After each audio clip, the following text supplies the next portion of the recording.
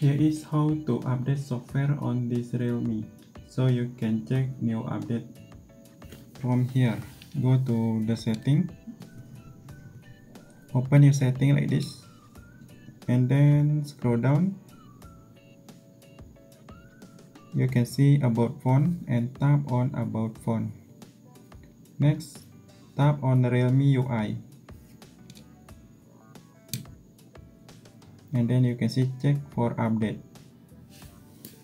If you get new update, you can see update button on here, so you can tap update and then you can install your update after you download the file.